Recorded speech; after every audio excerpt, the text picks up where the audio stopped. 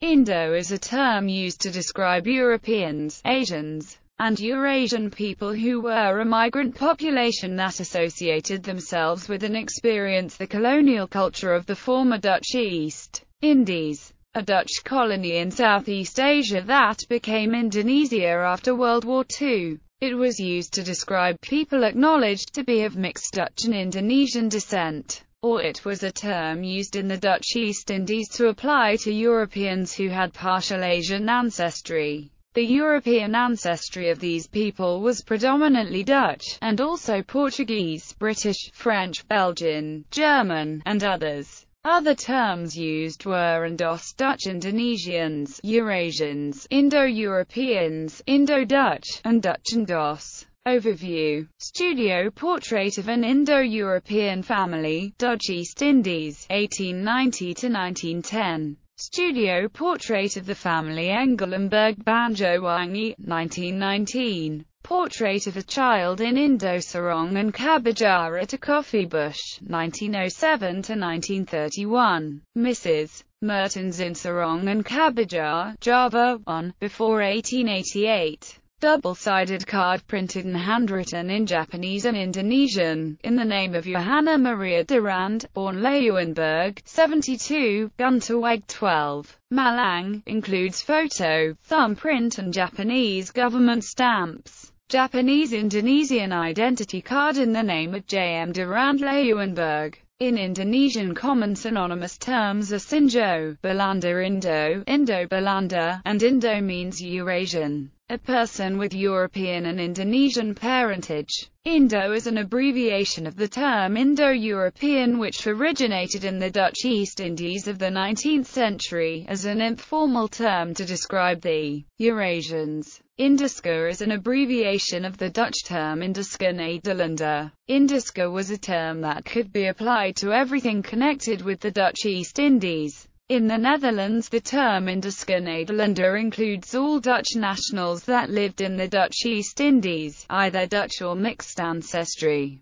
To distinguish between the two, Eurasians are called Indo and native Dutch are called Totok. In the Dutch East Indies, these families did not form a racially, culturally and socially homogeneous community between the Totoks and the indigenous population. They were historically Christians and spoke Dutch, Portuguese, English and Indonesian. They were compared to Afrikaners from South Africa, who also share Dutch ancestry and culture. In early pre-colonial history, Eurasians were referred to by a Portuguese term mestiço or as colored. Additionally, a wide range of more contumacious terms, such as for instance liplap, can be found in literature from previous centuries. History of European trade and colonialism in Southeast Asia. Portuguese and Spanish in Southeast Asia. Eurasians and Europeans in the Dutch East Indies were descendants of Europeans who traveled to Asia between the 16th and the 20th century.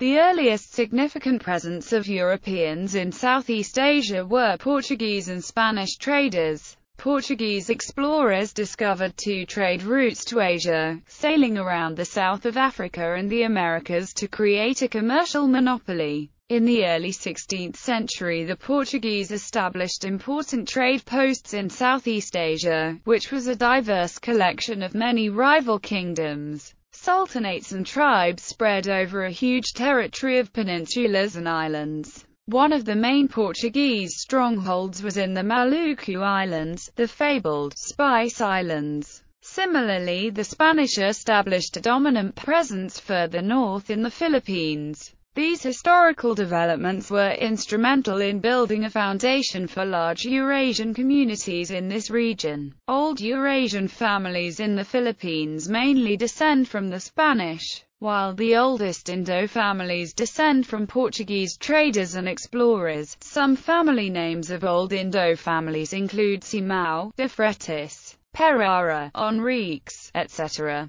Dutch and English in Southeast Asia during the 1620s. Jan Pieter van Coen in particular insisted that families and orphans be sent from Holland to populate the colonies. As a result, a number of single women were sent and an orphanage was established in Batavia to raise Dutch orphan girls to become East India brides. Around 1650, the number of mixed marriages, frequent in the early years of the VOC, declined sharply. There was a large number of women from the Netherlands recorded as marrying in the years around 1650. At least half the brides of European men in Batavia came from Europe. Many of these women were widows, already previously married in the Indies, but almost half of them were single women from the Netherlands marrying for the first time. There were still considerable numbers of women sailing eastwards to the Indies at this time. The ship's passenger lists from the 17th century also evidence this. Not until later in the 17th century did the numbers of passengers to Asia drop drastically. Given the small population of their country, the Dutch had to fill out their recruitment for Asia by looking for overseas emigration candidates in the underprivileged regions of northwestern Europe. Originally, most Dutch VOC employees were traders, accountants, sailors and adventurers. Their intentions may have been to stay. Some may have thought of themselves as temporary sojourners. In 1622, over half the Batavia garrison of 143 consisted of foreigners. There were also French, Scots, English, Danes, Flemings, and Walloons. Europeans living in Batavia also included Norwegians, Italians, Maltese, Poles, Irish, Spaniards, Portuguese, and Swedes. It is acknowledged that the number of Swedes traveling to the east on Dutch ships numbered in their thousands. Many settled in Batavia for long periods. Some of the settlers in the 18th and early 19th centuries were men without wives, and mixing occurred with the local inhabitants. Others brought family. The VOC and later the colonial government to a certain extent encouraged this, partly to maintain their control over the region. The existing Indo population of Portuguese descent was therefore welcome to integrate. An Indo-European society developed in the East Indies. Although most of its members became Dutch citizens, the culture was strongly Eurasian in nature, with focus on both Asian and European heritage. European society in the Indies was dominated by this Indo culture into which non-native-born European settlers integrated. This would change coming the formal colonization by the Dutch in the 19th century. Eurasian men were recruited by the colonial regime as go-betweens in both the civil administration and the military, where their mastery of two languages made invaluable employees. Few European women came to the Indies during the Dutch East India Company period to accompany the administrators and soldiers who came from the Netherlands. There is evidence of considerable care by officers of the Dutch East India Company for their illegitimate Eurasian children. Boys were sometimes sent to the Netherlands to be educated, and sometimes never returned to Indonesia. In 1720, Batavia's population consisted of 2,000 Europeans, mainly Dutch merchants, 1,100 Eurasians, 11,700 Chinese, 9,000 non-Indonesian Asians of Portuguese culture, 600 Indo-Arab Muslims, 5,600 immigrants from a dozen islands, 3,500 Malays, 27,600 Javanese and Balinese, and 29,000 slaves of varying ethnic origins including Africans. By the beginning of the 18th century, there were new arrivals of Europeans in Malacca who made it their new home and became part of the Malacca Dutch community. Dutch East Indies Eduard Douw Westdekker, Gerardus Johannes Berenschoot. In 1854, it was found that over 9,000 of the 18,000 Europeans in Java were Eurasians. In the 1890s there were 62,000 civilian Europeans in the Dutch East Indies, most of them Eurasians, making up less than half of 1% of the population. Indo influence on the nature of colonial society waned following World War I and the opening of the Suez Canal, when there was a substantial influx of white Dutch families. By 1925, 27.5% of all Europeans in Indonesia who married chose either native or mixed-blood spouses, a proportion that remained high until 1940, when it was still 20%. By 1930, there were more than 240,000 people with European legal status in the colony, still making up less than half of 1% of the population. Almost 75% of these Europeans were in fact native Eurasians known as Indo-Europeans. The majority of legally acknowledged Dutchmen were bilingual Indo-Eurasians. Eurasian antecedents were no bar to the highest levels of colonial society. In 1940, it was estimated that they were 80% of the European population, which at the previous census had numbered 250,000.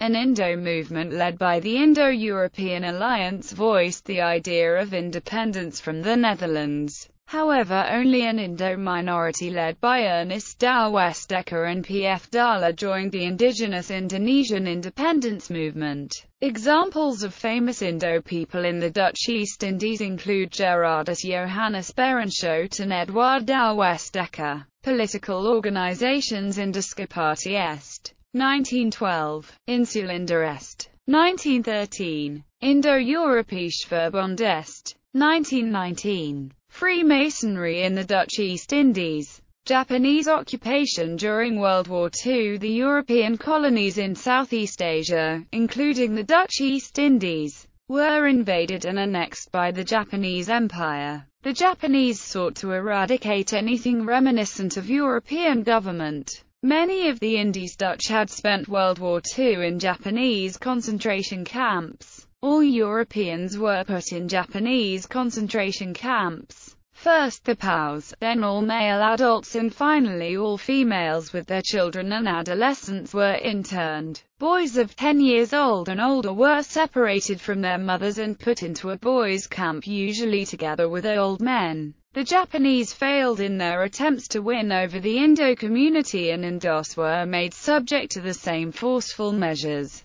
9/10 of the so-called Europeans are the offspring of whites married to native women. These mixed people are called Indo-Europeans. They have formed the backbone of officialdom. In general, they feel the same loyalty to the Netherlands as do the white Dutch. They have full rights as Dutch citizens and they are Christians and follow Dutch customs. This group has suffered more than any other during the Japanese occupation. Official U.S. Army publication for the benefit of GIs, 1944. Indonesian independence struggle. Leaders of the Indonesian independence movement cooperated with the Japanese to realize an independent nation. 2 days after Japan's surrender in the Pacific in August 1945, the independence leaders declared an independent Republic of Indonesia. The majority of Indo males were either captive or in hiding and remained oblivious to these developments. During the occupation, the Japanese had imprisoned some 42,000 Dutch military personnel and around 100,000 civilians, mostly Dutch people who could not provide proof of Indonesian descent.